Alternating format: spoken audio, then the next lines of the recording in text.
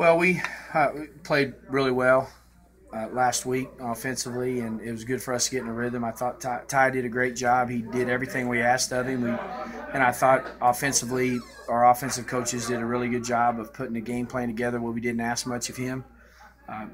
We'll begin to ask a little bit more of him as each week progresses, but I was really pleased. He managed the game really well.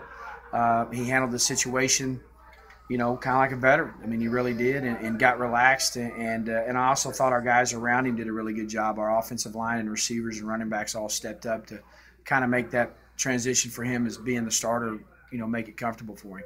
Well, that's one of the things as a coach, sometimes you look at a lot of different things. I don't necessarily think that made us better, but I think we were able to play at a little bit of a faster tempo because we didn't have as many checks. We did not, change plays at the line of scrimmage like we have done before.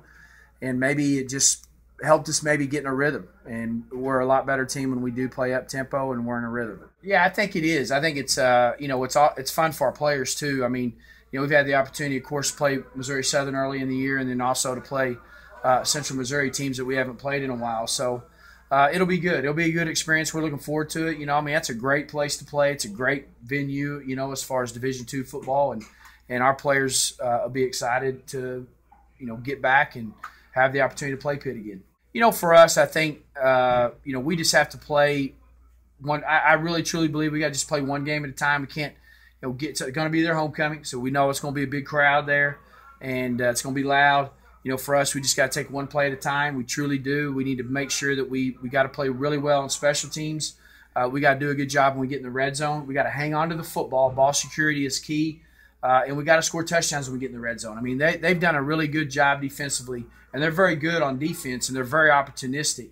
And they've done a really good job in the red zone as far as getting takeaways when teams have put pressure on them. They've been able to flip the momentum right there because they get a turnover. Well, for us, we got to make sure that we hang on the ball and score touchdowns.